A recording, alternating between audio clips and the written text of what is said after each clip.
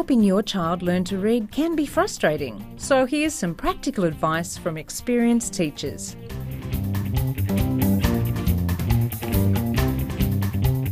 The biggest thing I would suggest to parents to do at home from birth is read to your children. Read every night. Show them the way that you are supposed to read, the sounds that you are supposed to use, the tone and intonation. Helps them to realise what they're supposed to hear when they are reading themselves. Read to them, let them find words in what you're reading that they know.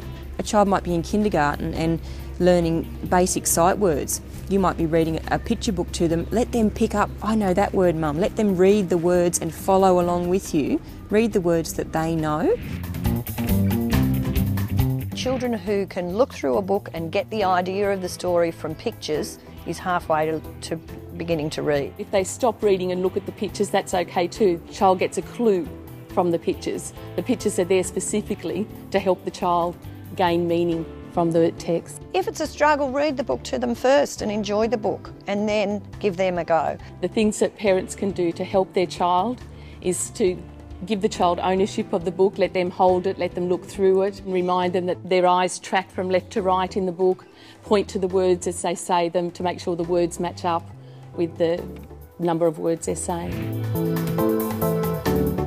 Don't try and rush them too quickly, just take it one step at a time. Keep your cool, don't just jump in and tell them what it is. Talk about it, look at the pictures, what do you think it might be? Give your child undivided attention. When you're sitting down with them to read, they are the most important thing for that 5 or 10 minutes. And make them feel that reading is special. Sounding out words with children is really important at home. So if you're looking at a word, for example, cat, you might look at the first sound, so the k sound, then look at the end sound, the t. You might look for words that are within the word, like at, and then blend it together, so k, at. Put sight words onto cards. Have the children going through those cards at home. Sight words are those small, simple words that we find in texts every day. So they might be your words like girl, boy, man, thee. One thing I think is a great strategy for kids when they're first reading, strips of paper or strips of cardboard, and just pick a sentence out of one of these books. Mum is swimming. Write it on a piece of cardboard, talk about it first, read it, cut it up into pieces, put the pieces on the table and say, okay, you make that sentence for me now. The concept of pause, prompt and praise is where if a child comes to a word they don't know, you stop, you pause. Give them a chance to work it out for themselves. You prompt them if they can't come up with the word independently. So you might give them visual prompts, which what does the word look like, what do you think would fit into this?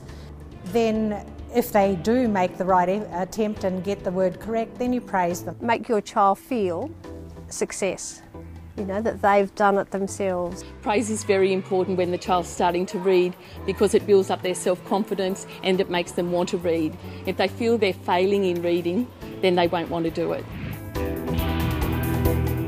It is about practice, and that's one of the things that you see in kindergarten. The children who have parents who are diligently helping them with their nightly reading and are helping them with their sight words, they are the ones that take off quickly. The others take off, of course, but it's that practice. It really is a lot of repetition before they learn words and learn letters. There's lots of little things. Reading stories to your child at night, before they go to bed, or if there's something they ask you about while you're cooking, telling them what the label says, or yes, that's a stop sign when you're driving. I really think home reading is an important thing to do. If your kid just did 10 minutes of extra home reading a night, 50 minutes a week, you're looking at an extra hour of work that can be basically just done as a parent and child. The most important tip for parents to encourage reading is looking at their interests and building on that. Children who struggle to read find it hard, so if there's something they're interested in, then they'll want to read. Some good ways to get boys in particular reading. There are some great series out and they're geared towards boys. They're written for boys. If they want to read their magazine, their BMX magazine, their comics, that's still reading. They're still learning words, they're still understanding. It doesn't have to be the traditional books, novels that we're all used to. But hang in there because reading's really important, and any child that loves reading has a pleasure for the rest of their life. And you'll find more expert tips and interesting articles on helping your child learn to read at schoolatz.com.au.